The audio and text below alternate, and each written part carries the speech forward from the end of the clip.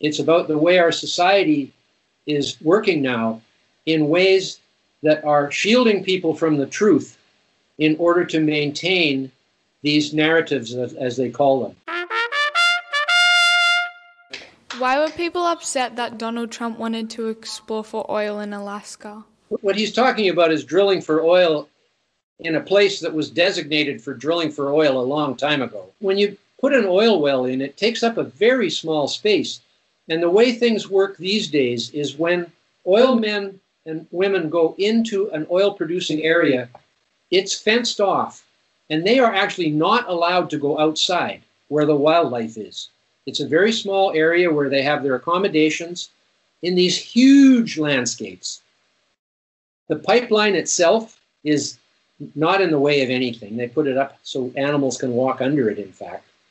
And so I know they make a big deal about this, but this is basically the people who are against oil.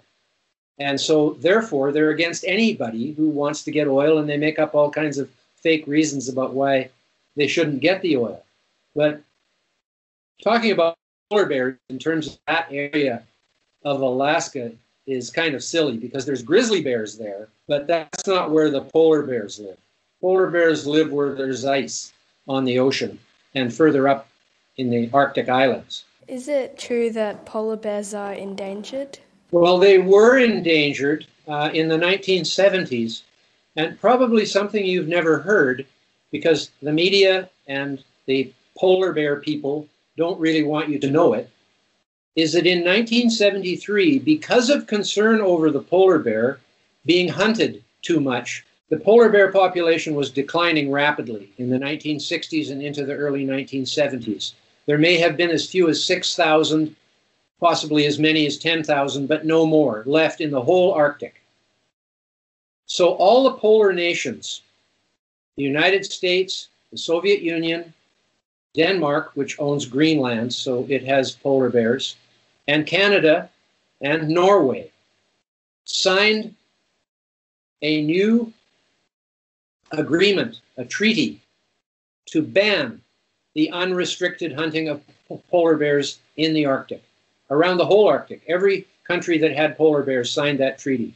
And since then, the polar bear population, and this is conclusively done with counting every year around the Arctic, has risen to somewhere between 26,000 and 35,000 in 47 years. And some people think there's more than 50,000 because you can't count them all. But so the ones they're counting are really ones they have counted, but they're spread out all over the place. It's a big place up there, big as Australia. So the polar bear population has recovered fantastically. It's one of the great conservation success stories of the 20th and 21st century. It is a success story. And yet, because they're remote and you can't see it for yourself, they make up a story saying the polar bears are endangered with extinction. It is simply not true. They are doing better now than they have for a long time. And they're not being hunted anymore except by a few native people. There's some exceptions for the native people who lived up there for 2,000 or 3,000 years. Now, those people are called the Inuit. And in Canada, they have a whole territory of their own called Nunavut. It is the treeless part of the Arctic in Canada, where it's too cold for trees, which is very cold. Because trees can grow at 60 below Celsius in some places, but they can't grow in Nunavut because of how cold it is. And people live there in small villages. The Nunavut has their own governing council, and the Nunavut recently passed a polar bear management plan because polar bears are getting so populous that they're eating people. They don't really like having to go to funerals for their fellow villagers who've been eaten by a polar bear or killed by a polar bear. So they have put together a management plan which gives the people the right to kill a polar bear if it is attacking them or their family, because there's so many of them now. This story of them managing the polar bears was denied by the Canadian government, because the Canadian government is full of environment people who want to continue making money studying the polar bears.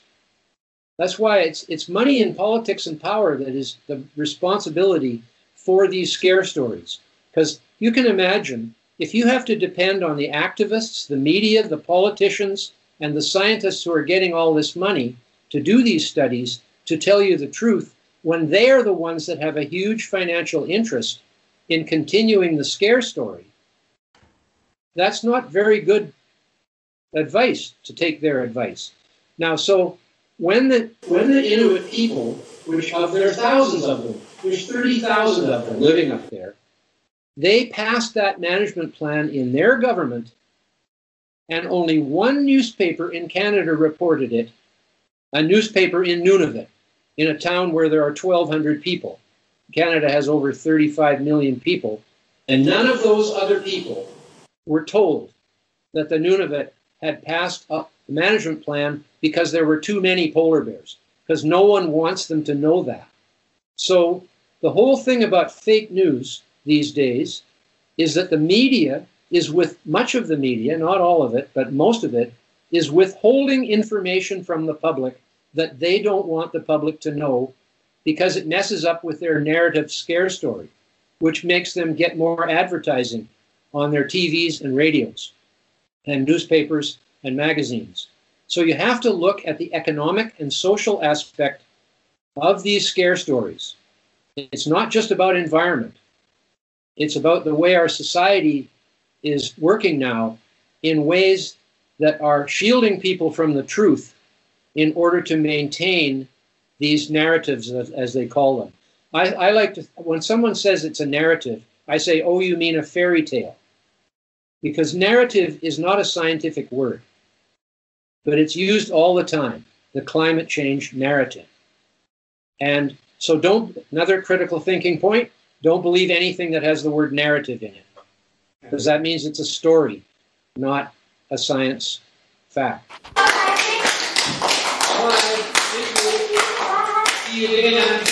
The video you just watched is for a new education platform called True Arrow Academy of Critical Thinking, or TACT for short.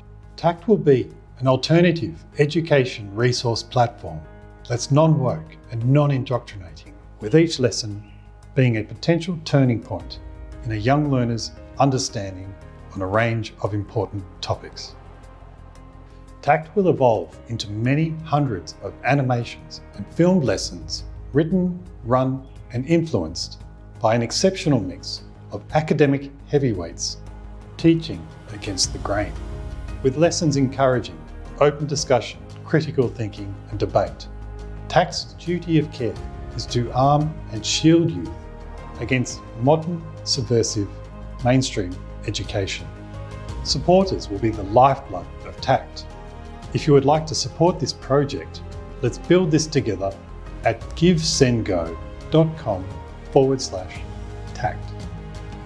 Thank you so much.